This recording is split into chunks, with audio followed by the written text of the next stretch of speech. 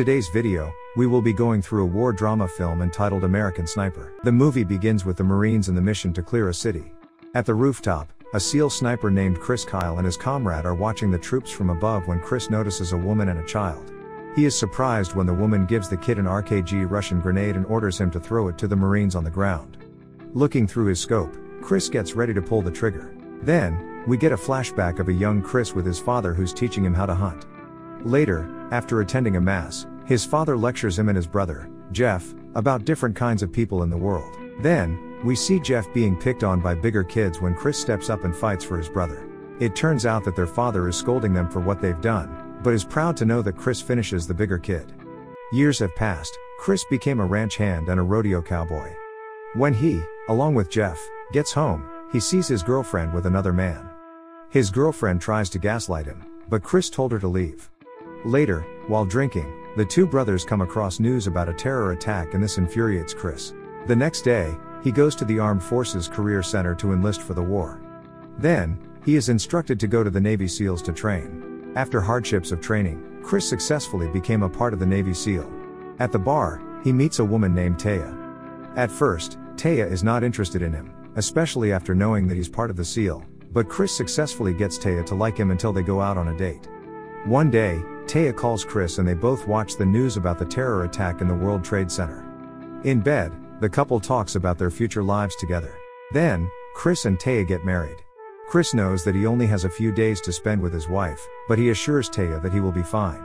During his first tour at Fallujah, Chris and his comrades are assigned to protect the Marines who will be clearing the areas of any terrorist. While going to their post on a rooftop, one soldier talks to Chris about an enemy sniper named Mustafa who is said that can shoot from 500 yards. Back to the present, with no other choice, Chris pulls the trigger, killing the child. The woman, then, picks up the grenade and rushes to the Marines, but Chris shoots her as well.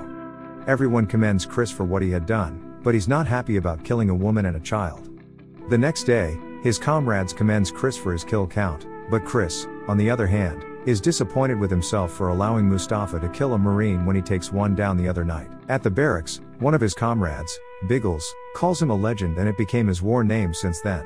Afterward, Taya calls Chris and it is shown that Taya is pregnant. The two miss each other and Taya silently cries as she watches the death count of American soldiers in the news. Taya, then, suddenly remembers about Chris's father and tells Chris to call him. It turns out that Jeff is also deployed in the war in Iraq.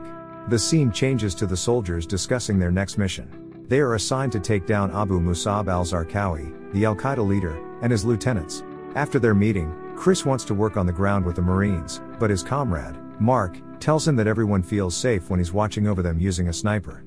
During the clearing operation, a Marine is shot down upon entering a house.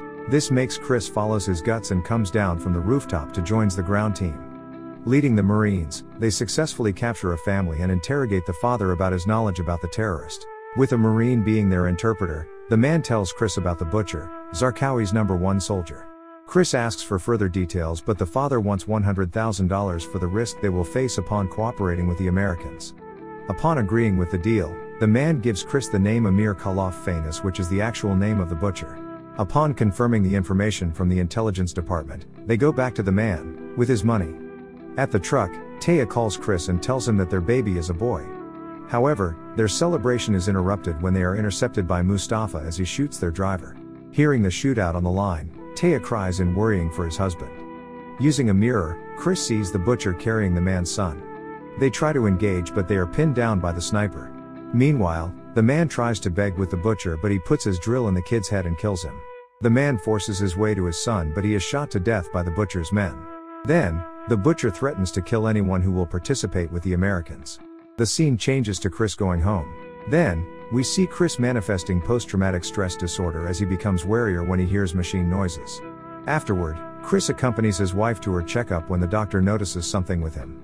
She, then, checks Chris's blood pressure and he has high blood.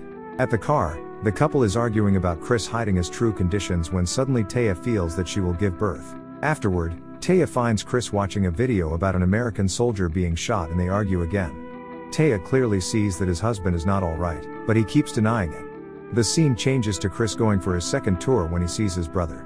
He immediately approaches Jeff and is so happy to see him, but something is clearly wrong with Jeff.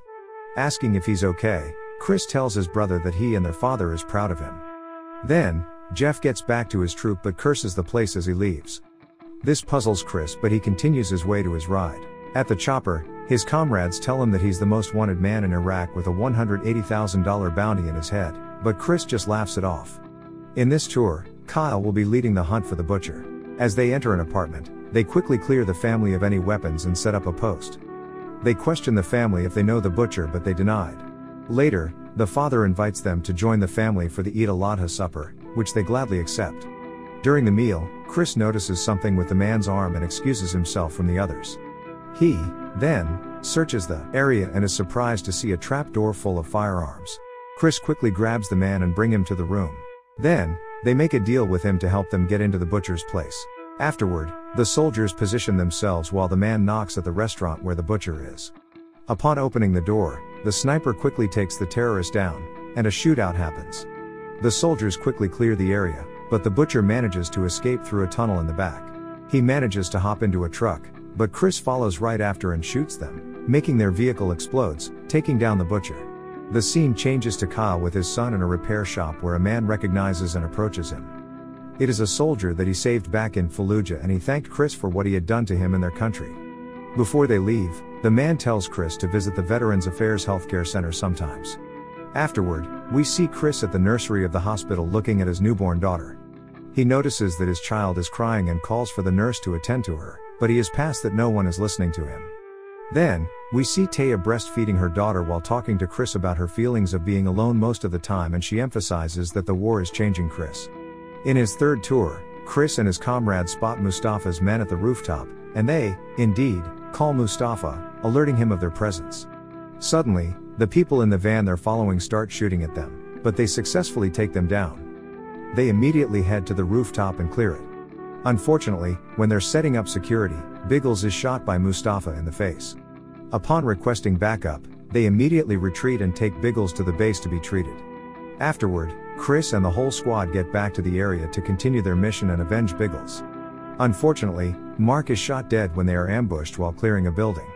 The scene changes to Chris and Taya attending their funerals. Then, we see Chris visit Biggles in the hospital, and he assures him that they will get revenge for him. At home, Chris tells Taya to find another man if ever he never comes back home. Taya breaks down and says she needs him.